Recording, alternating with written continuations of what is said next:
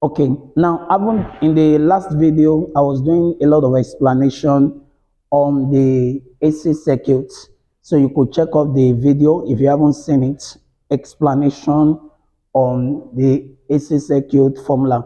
Now I'm going to be doing solving, and we have two wax question here. One is from 2016 AC circuit, and the other one is from 2012.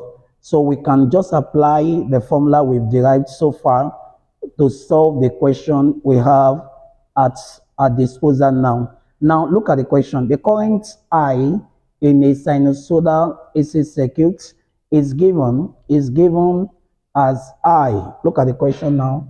Is given as I 40 sine pi t. That's what we're told. Where t is time in second, and we're told to use the equation to determine the following. Number one thing we're told to determine is the frequency. So we're told to determine the frequency.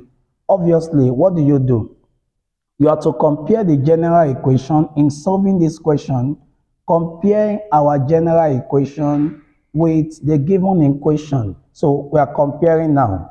Please make sure you follow. So we're comparing. I'm sure this is what they gave us, right? Oh, the question is not correct. We were given 500 here. 500 pi t. Please take notes. Please change the question quickly. We're given 500 pi t. I'm sure that's clear now. Okay, so this is what we have. 500 pi t. Now, looking at this question now, we have this. Can someone tell me now, how do we make comparison to solve our frequency? Go ahead. Remember, this one has t here in our formula. What do we do?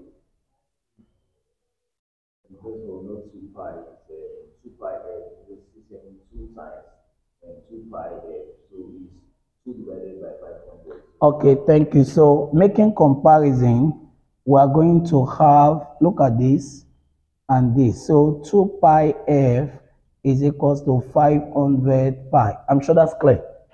I'm sure that's clear. Okay, so pi cancel pi. 2f equals to 500. Divide both sides by 2. F is 250 s, which is a unit of frequency. That's very simple. Again, if you have any issue with this, I think there shouldn't be any issue, because the question is just for you to make comparison this and this, and then you are good to go. Very simple and straightforward question. Okay, so we go to the next question now, which says that we should find the peak value. That means the peak current value. Okay, so I'm sure you can do that. That's a homolistic question. Okay, so how do we go about it? Can you remember the formula? Can you state the formula for me? Go ahead.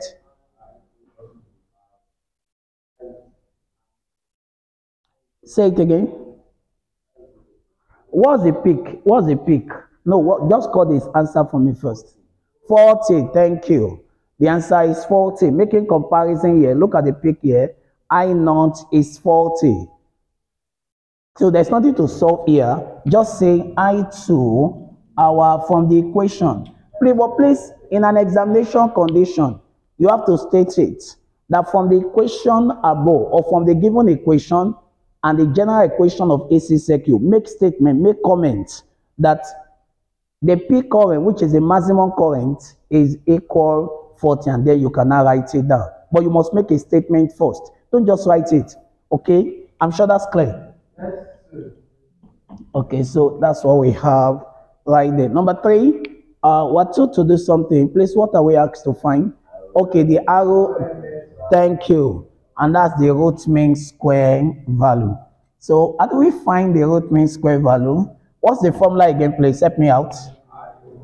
Root mean square coin is what? I what? No, over what? Thank you. What's this? 40. And then, so for our friends who may be wondering, we can just rationalize